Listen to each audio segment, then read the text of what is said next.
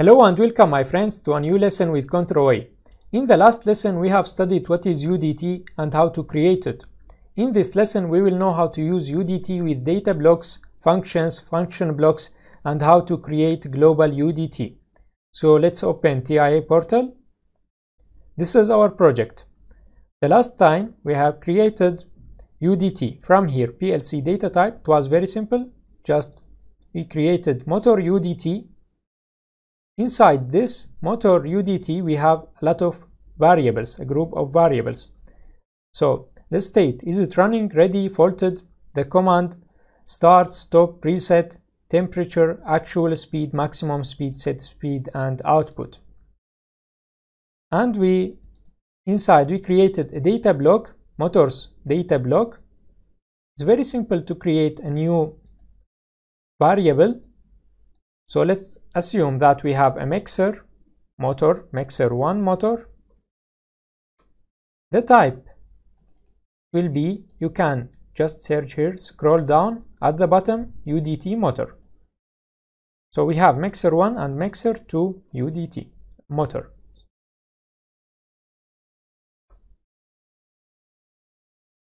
Now how can I access this data?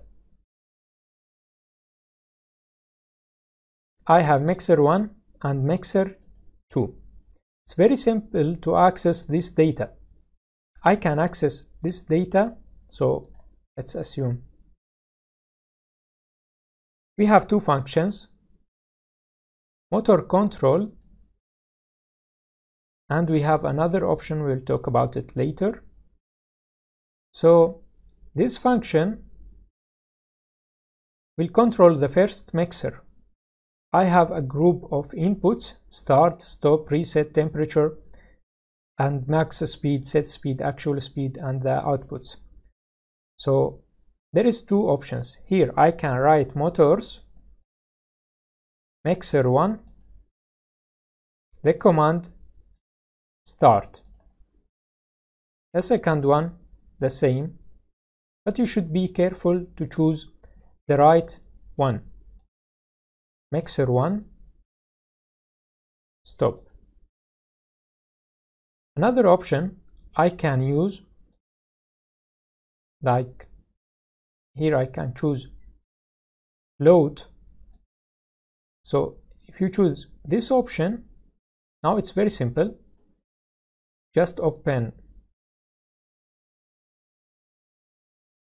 mixer 1. So this is the state. I need the reset. I just click here and put it here. It's very simple. So the command, this will be the command reset. So drag and drop. The temperature, this is the temperature. Max speed, this is maximum speed. Set speed,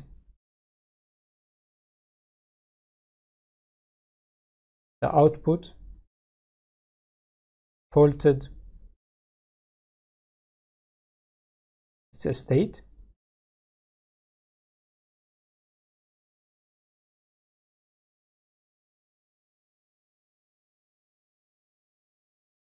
Instead of these three, I can have only one variable. The type will be structure. So this is the first option, actual speed. Okay. So if we open this function, we have a group of inputs, outputs, and input-output, and the other variables. If we need to update anything in this data, like for example, we need to add the alarm code. Let's add alarm code to this function. So it will be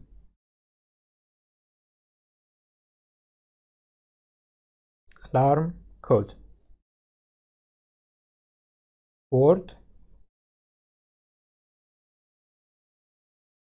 Now I should update this.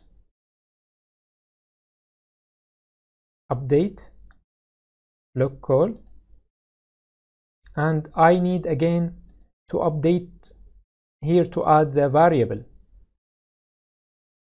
Let's know what is the best practice. I don't recommend this option. There is a better solution which we use it in this function. Inside this function, I have created a variable. Let's open it. So we only have input output variable. The type will be the same as your UDT. So UDT motor. Inside this variable, I have all the variables you need. And this one will be like here for mixer 2 motors. Instead, mixer 2, only this, only one variable, only one parameter. While here, if you have around 20 parameters, you should write all of them. So I recommend this way, because even if you update the UDT, like here, we should add alarm code. Will be a word,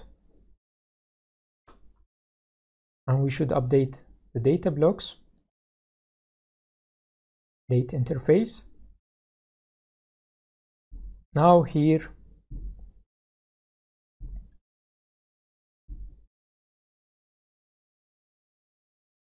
I just updated here. It's only one time, and it will be updated automatically. But if you have this option, you should manually add the code here, like I should do it for mixer 1. It will be motors, mixer 1, alarm code. If you have 20 motors, 20 mixers, you should do it manually. So this is best option. Motors, mixer 2, motors.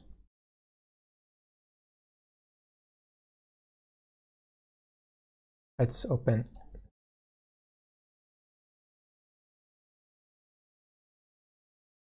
Okay, this is the problem, which is you need here to, after you update, by compile,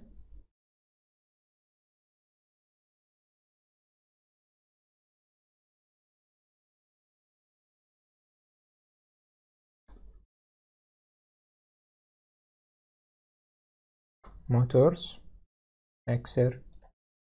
Okay, so that's it. Okay, so now we know how to use this data block, data type. I have another PLC in the same project, and I want to share the same UDT, the same data type. Or I have an HMI SCADA system and I want to access this data type. Right now, this data type is accessed by this PLC only. So if you have another PLC, another HMI SCADA system, you cannot access this data block, this UDT. So to access this data, there is two options. If I want to access this data inside this project, I can here just libraries. You have two options. We have project library and you have a global one. So if you need to access this data inside this this project, it's very simple. I can add a new type, or you can just click here and put it in this library, name it like motor UDT.